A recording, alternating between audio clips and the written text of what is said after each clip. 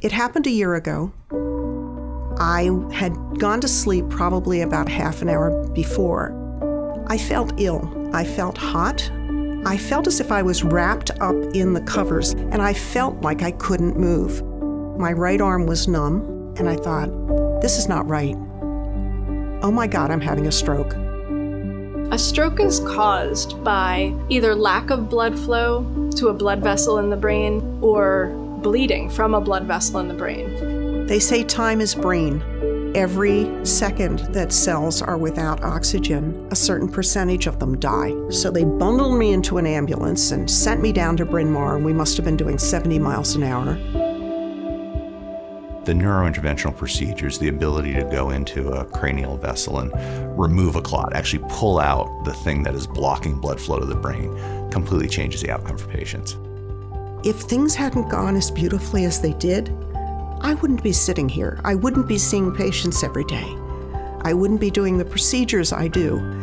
I wouldn't paint or draw or make jewelry or cook or be able to speak on a phone to my children. They gave me back my life. And for that sort of ability to be closer to people out in the county, I think is invaluable.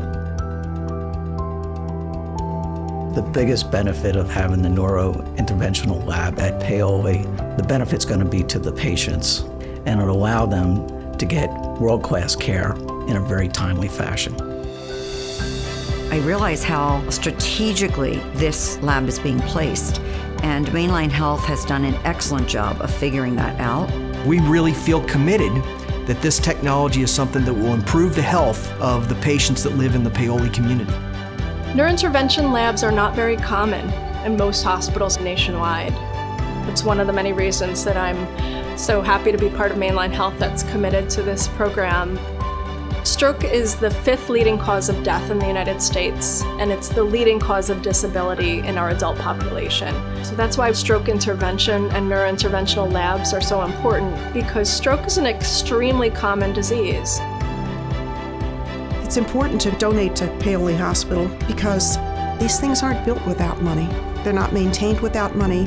You can't pay the salaries without money or buy the equipment. And if you want to have first-class care, you have to be willing to pay for it. It's so important to give people the best possible outcome.